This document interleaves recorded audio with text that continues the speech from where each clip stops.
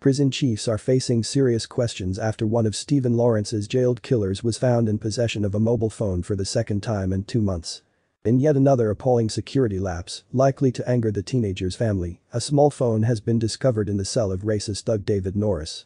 It was found weeks after a furious Brandon Lewis, who was Justice Secretary at the time, vowed that the ex-gangster's son would face consequences after he was caught illegally using a smartphone in prison in September. Officials found that device in an intimate part of his body while investigating the Daily Mail's bombshell revelations that Norris had sent WhatsApp messages and selfies from his cell to friends outside jail. Amid fears that a corrupt member of prison staff had supplied the smartphone to him, a police investigation was launched. Now a second police probe is underway after a small phone was found in his cell at HMP Dartmoor following a raid by the Prison Service's roving designated search team. Sources said the small analog phone recovered on Friday was likely to have been shared with other inmates.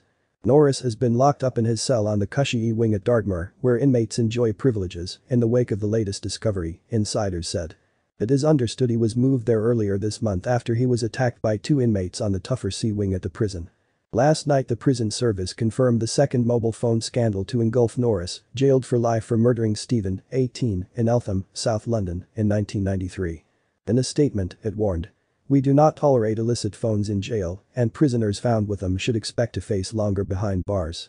Police are investigating, and it would be inappropriate for us to comment further."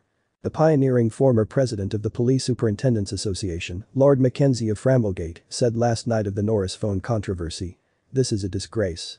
Utterly scandalous. A lot of crimes are planned in prison through illicit mobile phones.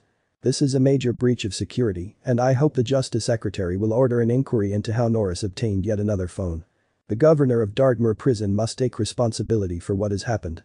Norris is sticking 2 fingers up at the justice system."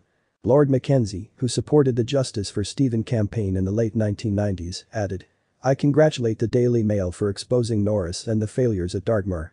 It is reassuring that 25 years after its famous murderer's front page, the Mail is still fighting for justice for Stephen and his family. Investigators will want to find out who supplied the phone and how it was funded." As with the illicit smartphone discovered in his body in September, there are fears that a corrupt member of prison staff may have been paid to provide it. Sources say the latest discovery will further harm Norris's hopes of being moved to a cushy Category D open prison in the coming years.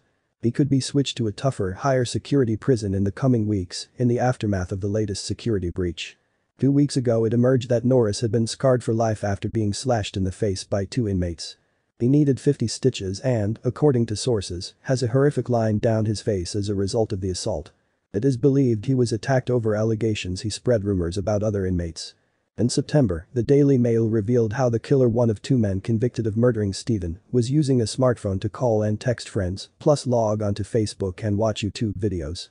In a foul-mouthed WhatsApp rant, he launched a vile attack on former Justice Secretary Dominic Raab, who had blocked his bid to move to an open prison in May.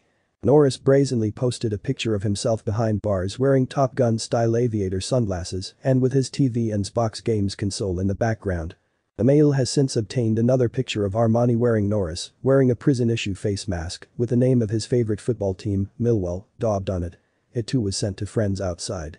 In September, a whistleblower also alleged Norris bragged that he was the gang member who stabbed Stephen to death.